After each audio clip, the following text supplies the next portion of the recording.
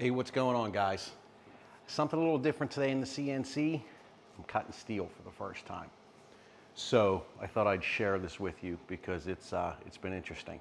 I'm not doing any heavy cutting. I'm actually just putting 6 holes in a steel plate. That's a 1/16 of an inch thick. It's a galvanized steel plate. And I figured I'd give it a try.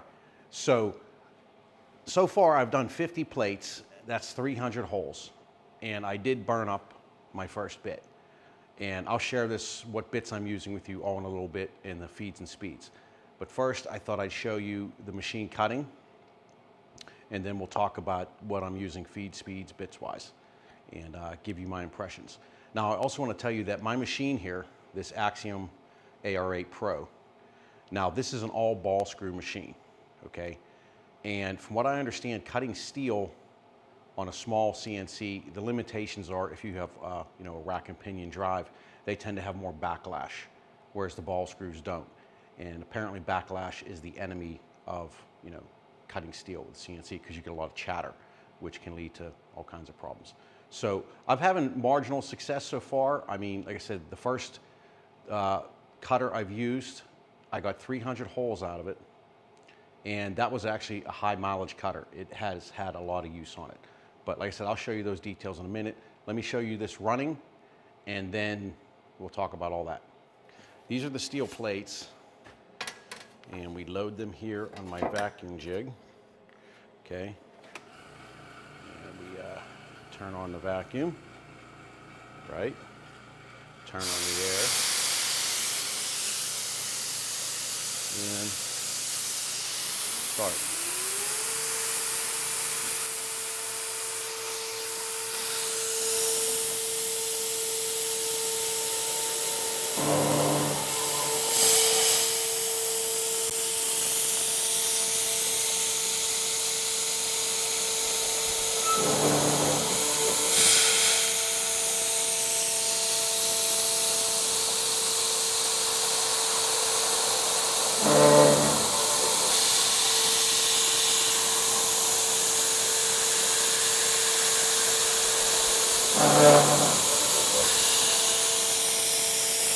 Okay, now I should tell you those holes are 0.156 diameter.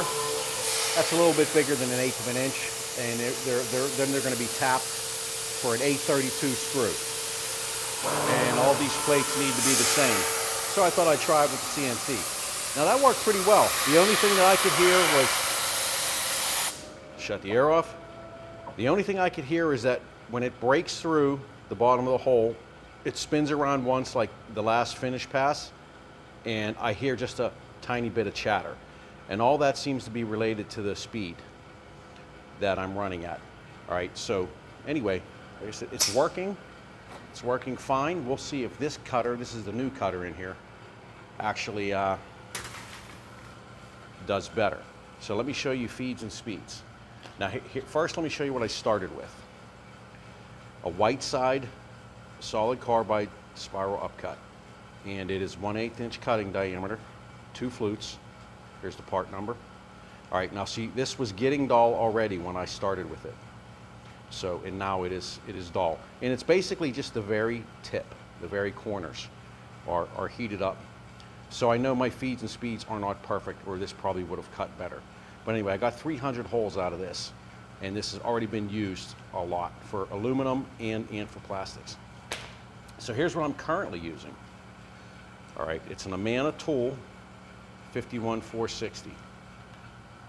All right, feeds and speeds.